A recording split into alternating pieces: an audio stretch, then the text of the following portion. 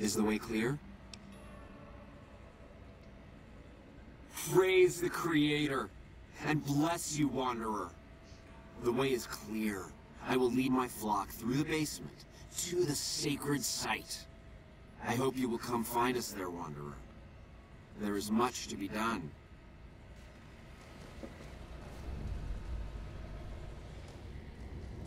Uy.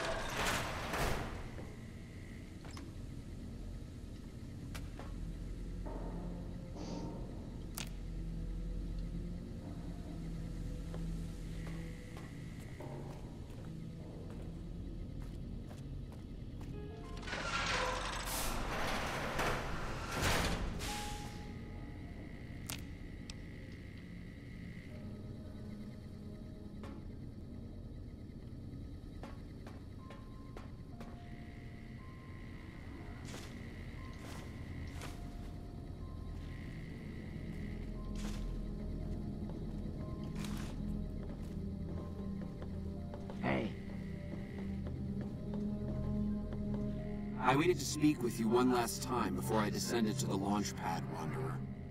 I want you to know that we will remember for all eternity how you delivered us to the threshold of the Great Journey. Our preparations are nearly complete, but the rockets that will carry us to salvation are yet missing vital components. If you would still help us, Wanderer, speak to Chris. He can tell you what is missing. There is no way that we can thank you enough, Wanderer. Your arrival here was a blessing. We will remember you always. We wish to escape the barbarity of the wasteland, especially the violence and bigotry of its human inhabitants. The Creator has promised to my flock a new land, a place of safety and healing, a paradise in the far beyond. Preparations for the Great Journey were nearly complete when the demons appeared.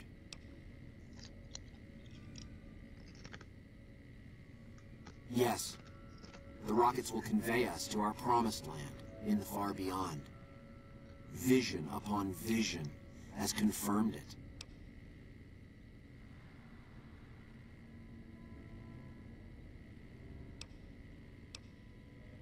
I understand your concerns, friend, and I thank you for voicing them. But the Creator's will for us has been made manifest. I have glimpsed it only in visions, Wanderer, but what I have seen is truly miraculous. It is a place of light and healing, and I know in my soul that my flock will be safe there.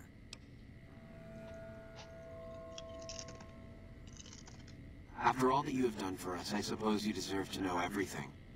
When Chris came to us, we tried to convince him that he was human, but this only angered him. He seemed lost. We decided to let him stay with us for a few days, over the course of which we learned that his technical skills far surpassed our own. It became clear that the Creator had sent him to us, to ensure the success of the Great Journey. Equally clear was that Chris should labor in blessed ignorance of his humanity, and his inability to make the journey himself. It is no coincidence that two humans have been vital to the success of the Great Journey. It is my belief that the Creator sent you and Chris to expiate the sins of your kind against mine. You are redeemers both. Such is the Creator's will. Vision upon vision has shown me that were Chris to accompany us, he would die in minutes. The radiation around the launch pad alone would kill Chris in minutes. The radioactivity of the far beyond is much stronger.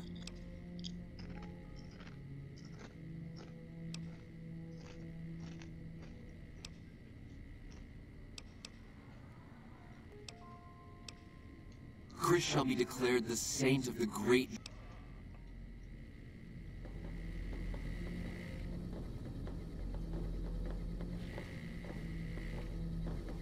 Yes. Jason says that I am to cooperate with you on the final tasks necessary to launch the Great Journey.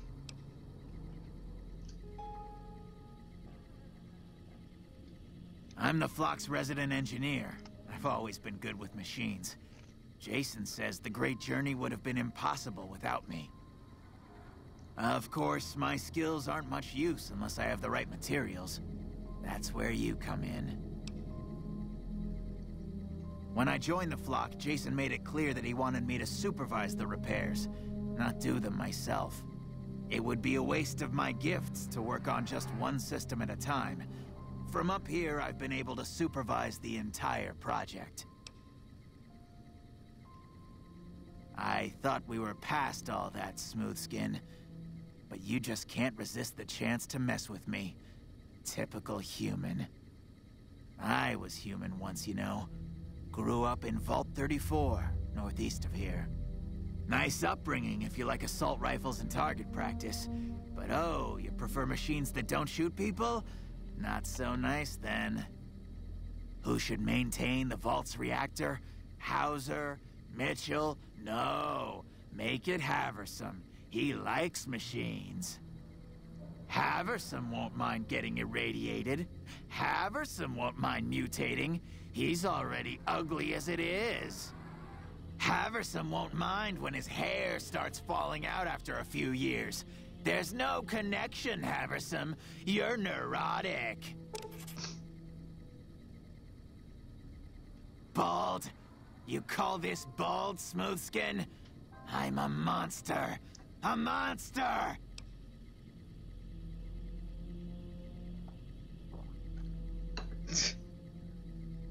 Stop making fun of me! But you're telling the truth, aren't you? Oh no. How could they do this to me? For 2 years. My God, I've been a joke to them. Do you have any idea how easy it'd be for me to sabotage those rockets? That'd be a joke, huh? One hell of a joke.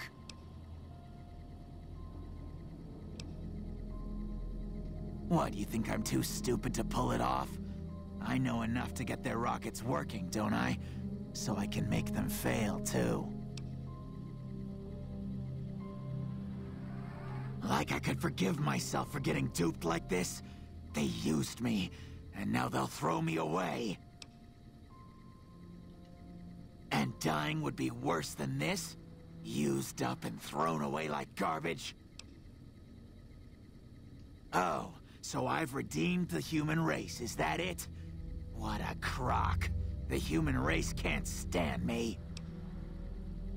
So, you want me to accompany you on your adventures across the wasteland, is that it? Life among humans again? That's what you're suggesting? I guess. I can't believe I'm agreeing to this, but I'll give it a try. I'll get Jason and his flock on their way. Are you ready to get started? I was close to completing work on the rockets before we were driven into hiding on the top floor. 2 components were missing. A quantity of Isotope 239 igniting agent, and a set of thrust control modules. The igniting agent is highly radioactive and decays quickly. That's why we can't use the drums that leak down on the launch pad. It's no longer potent enough. I need you to find an intact, shielded container of the igniting agent. As for the thrust control modules, they were custom built for these rockets. They won't even launch without them. Very well, we don't need a huge amount. 2 to 3 liters should be enough.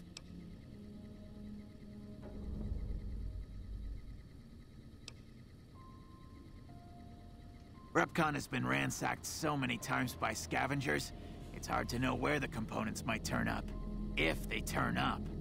Jason has mentioned some industrial ruins to the east that are supposed to be highly radioactive.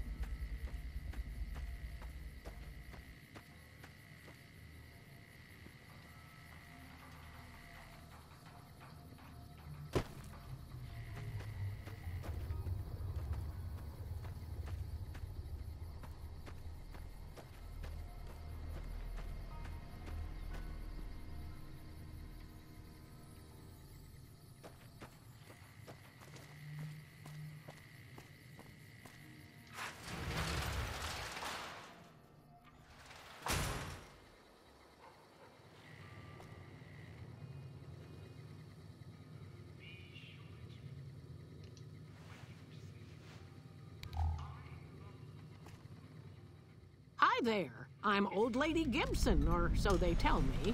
I've got odds and ends for sale, and I'm pretty good at fixing things, too. You might have noticed the very large building just north of here. That's Helios 1. The NCR runs the place, so it's off limits to prospectors. As it so happens, I do have some thrust modules, but they're expensive. 500 caps worth of expensive.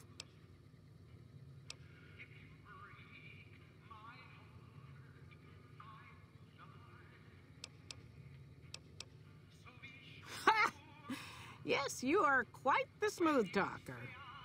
What the hell? $250 it is. Pleasure doing business with you. Subject E, diagnosis complete. Begin recording. My name is Whitley. I'm a researcher at Adams Air Force Base. Until recently, I was in charge of the Duraframe reinforcement project for the combat model iBots. iBot Duraframe Subject E is both the prototype and the last functional model in this test group. I was prepared to make several significant upgrades to the machines. However, as the project was canceled and all Duraframe assets are being diverted to Hellfire armor, I'm sending this model to the Navarro outpost. If you're listening to this log from one of our Enclave outposts in Chicago, give this unit whatever repairs it needs so it can continue to Navarro.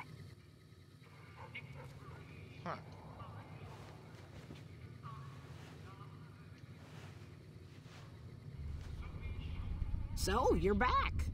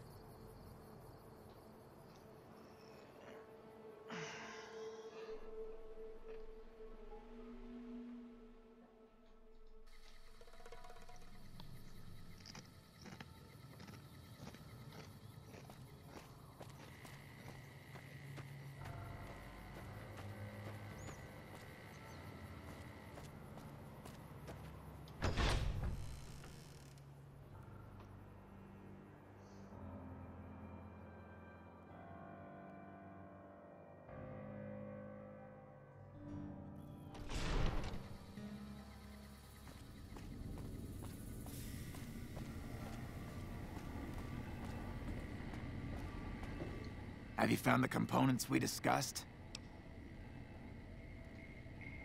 Yes, that's the stuff.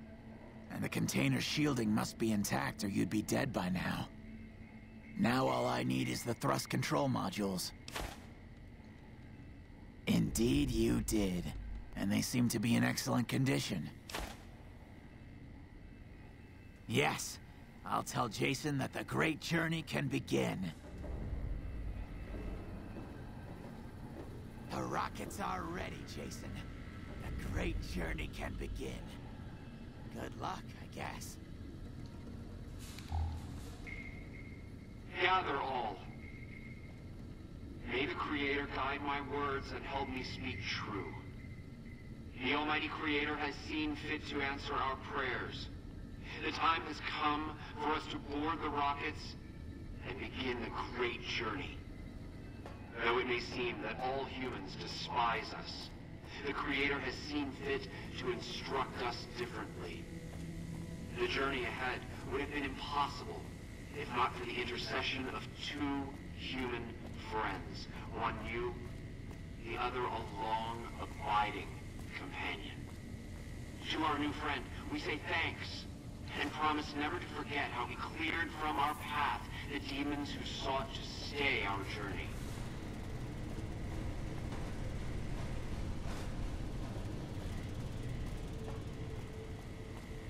Eh.